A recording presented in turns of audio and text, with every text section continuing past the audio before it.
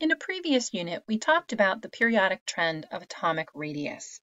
And now since we're talking about ions, which changes the ratio of the protons to the electrons, I really thought it would be really important to talk about how ionic radius can change from atomic radius. Now we know that there's a trend in the atomic radius, but I want to kind of talk about how that changes when we're considering ions. So real quickly, let's just bring up one quick little example. Here is sodium. Now, I've done a couple things for you already.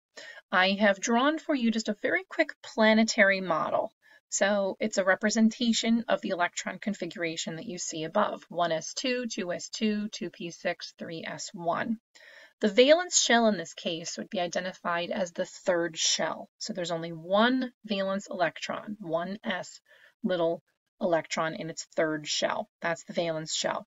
So when sodium becomes an ion, it has one of those two choices to make.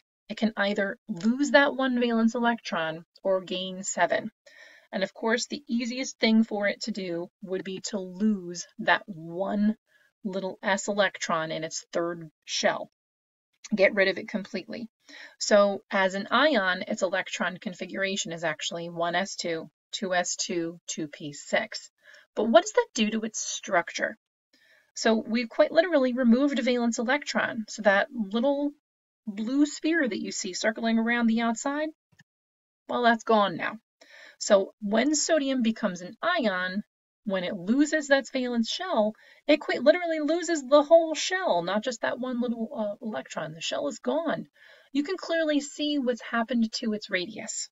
It has simply gotten smaller. Why? There's just less shells there to be dealing with.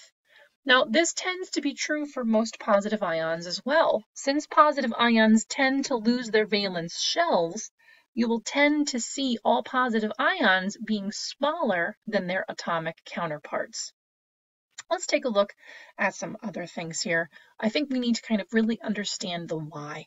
Why, in fact, are these things becoming smaller? Well, it could be simple. You can keep it simple and just say there is simply less shells. Less shells, less space. They have to be smaller. But let's boil it back to one of those two atomic forces.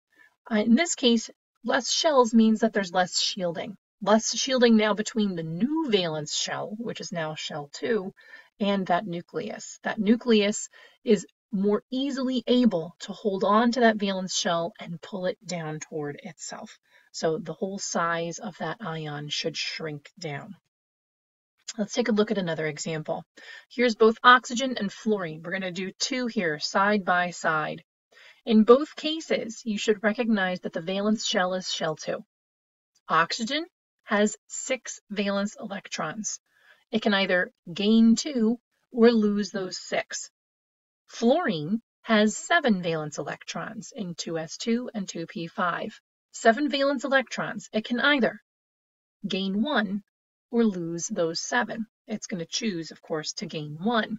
So we're going to add on the requisite number of electrons to those lovely electron configurations, and you'll notice they end up being the same. Now, do you remember the term for what the same electron configuration means? That's right, isoelectric. So they are now isoelectric. I'm going to go ahead and modify the structure. So I just added in a couple purple spheres to represent the electrons I just added in. Now, it might not be as obvious as to what's going to happen to the overall size of the atom. It's not as dramatic as what you saw with that positive ion formation. We didn't lose a shell here, so we didn't automatically get smaller. So let's really kind of use our noodles here. We know that size has a lot to do with the relationship and the attraction for the electrons to the protons in that nucleus. So I think it might be a good idea to compare the number of protons to the number of electrons. So they have the same number of shells. So it's important to note that the electron shielding here does not change. So that can't be part of our argument for explaining why the size of oxygen as an ion and fluorine as an ion changes. This must be an effective nuclear charge style of argument. And again, we really need to be looking at the relationship between the protons and the electrons. So let's list them for each of these elements.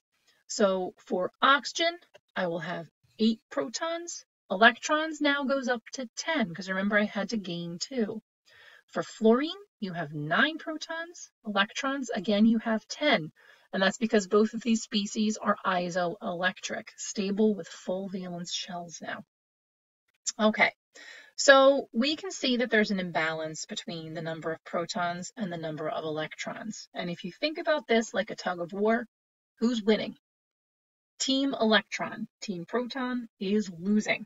So if team electron is winning, they're able to pull further away from the nucleus, and therefore the size of those ions must in fact increase. Negative ions tend to be a little bit larger than their atomic counterparts.